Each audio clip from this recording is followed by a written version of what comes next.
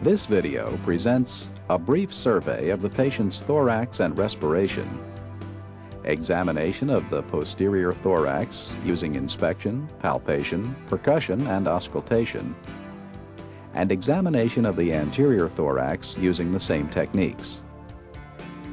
In this video, the examiner will assess a healthy patient.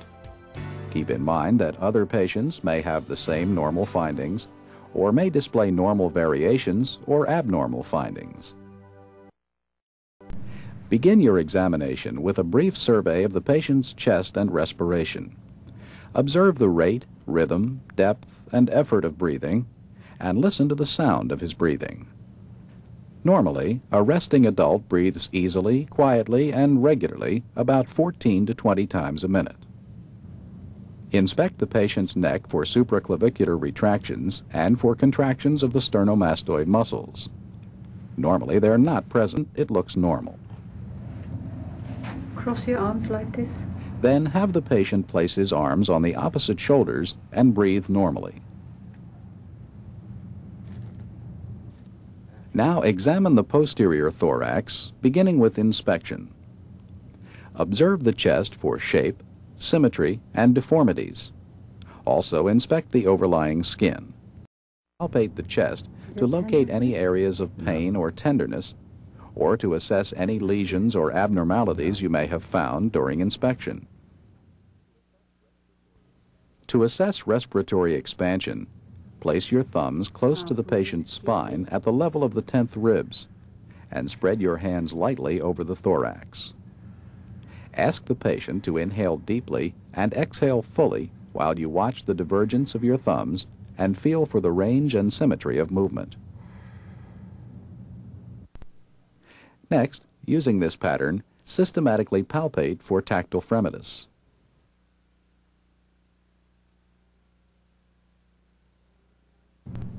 Using the balls of your hands, 99, palpate and compare symmetrical areas for 99, tactile fremitus as the patient repeats 99.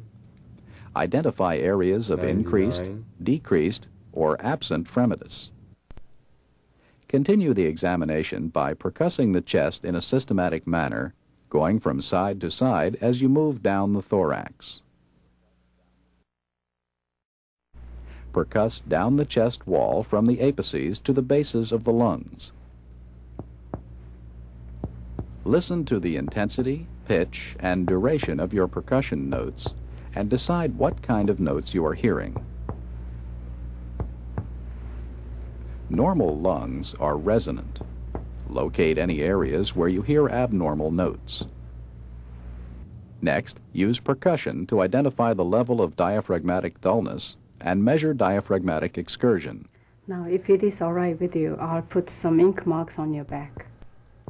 Then percuss downward from above the expected level of diaphragmatic dullness until dullness is definitely heard. Mark the level of full expiration. This time, breathe all the way in and hold. Next, have the patient inhale deeply and hold it in. Then percuss downward to the level of dullness at full inspiration and mark Now it. you can breathe. Repeat this process on the other side. Here, same thing. Breathe all the way out and hold it. Then measure the distance between the expiratory and inspiratory levels of dullness. The distance is normally 5 to 6 centimeters. Before auscultating the posterior thorax, let's review normal and adventitious breath sounds.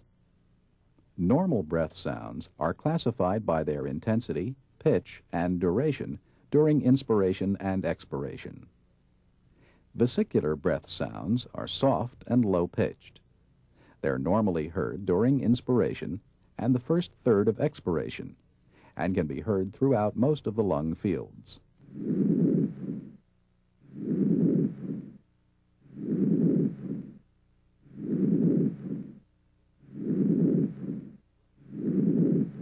Bronchial breath sounds are louder and higher in pitch than vesicular sounds. The expiratory sound lasts longer than the inspiratory sound, and a silent gap separates these two sounds. Normally, bronchial breath sounds are sometimes heard over the manubrium.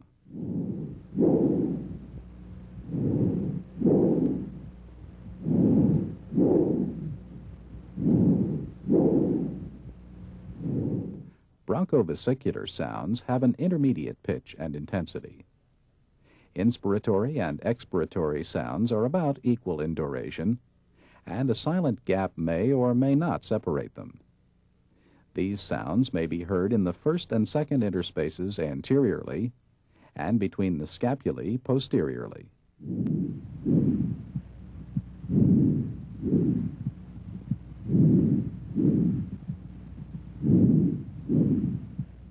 Let's listen to these sounds again to compare them: bronchial, bronchovesicular, and vesicular sounds, in that order.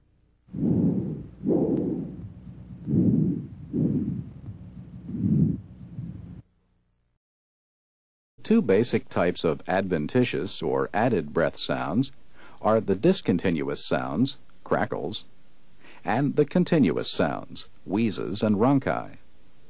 Crackles are intermittent, non-musical, and brief, like dots in time. Fine crackles are soft, high-pitched, and very brief.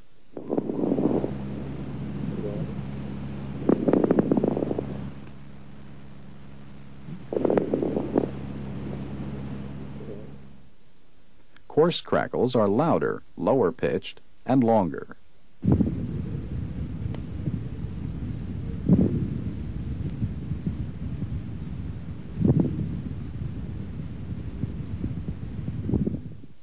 Compared to crackles, wheezes and rhonchi last much longer and sound more musical. Wheezes are relatively high-pitched and have a hissing or shrill quality.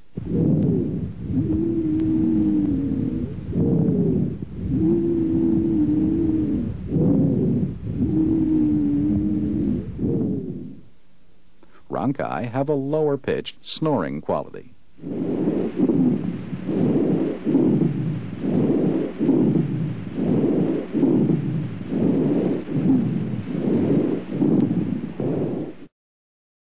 To auscultate the posterior thorax, begin at the apices and proceed downward, moving systematically from side to side and comparing the sounds in symmetrical areas. Using the diaphragm of the stethoscope, listen to at least one entire breathing cycle at each location. Listen to the duration, pitch, and intensity of the inspiratory and expiratory sounds, decide what type of breath sounds you're hearing, and note any added sounds. Now this time, breathe deeply through your mouth. Let me know if it is uncomfortable. During auscultation, have the patient breathe deeply through his mouth.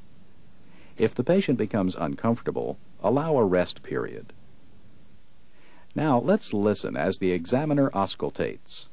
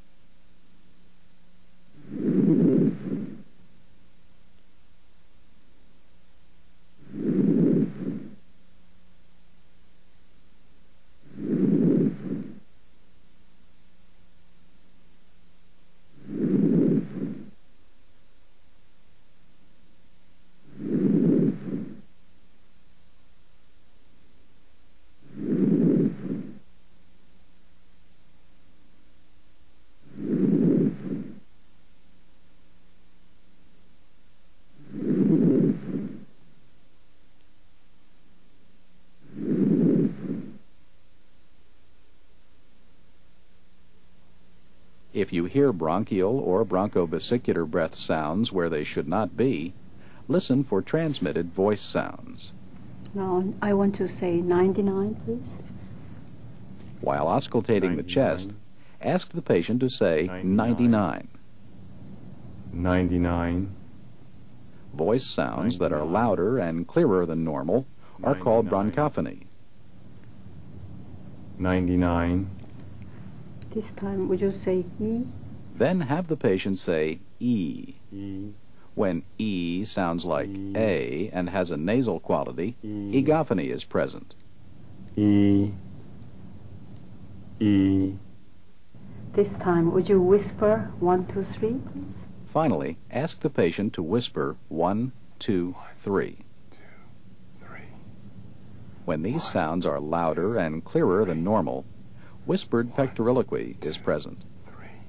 All these changes in voice sounds suggest the air-filled lung has become airless. To examine the anterior thorax, have the patient lie supine and breathe normally. Observe the condition of the skin and inspect the chest for deformities, asymmetry, and respiratory movement. Next, palpate the chest to locate any areas of tenderness or to assess any lesions or abnormalities. No. Now assess respiratory expansion. Place your thumbs along each costal margin with your hands along the lateral rib cage. Raise loose skin folds between your thumbs and ask the patient to take a deep breath. Observe the displacement of your thumbs and feel for the range and symmetry of movement as the patient exhales fully.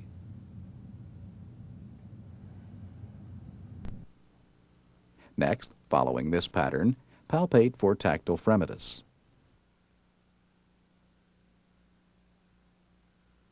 As the patient repeats 99, use the ball of your hand to compare symmetrical areas. 99. Because fremitus is difficult to feel through the breast tissue of women, you may need to gently 99. displace the breast.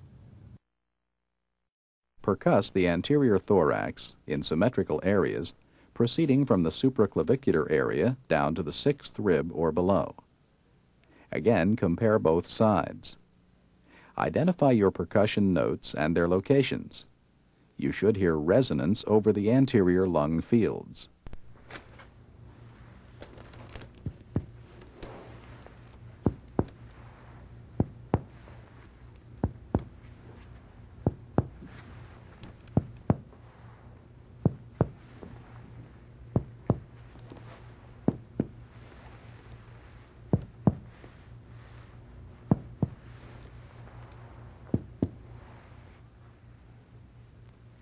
If you want to check the level of the right diaphragm anteriorly, percuss from resonant lung downward to liver dullness.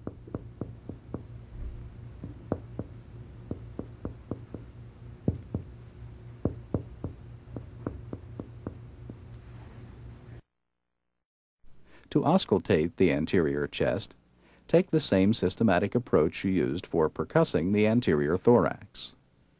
If necessary, gently displace the patient's breasts to auscultate all important areas. Listen to the duration, pitch, and intensity of the inspiratory and expiratory sounds, decide what type of breath sounds you are hearing, and note any added sounds. If you hear heart sounds near the heart, try to ignore them while you concentrate on the breath sounds. Now let's listen as the examiner auscultates.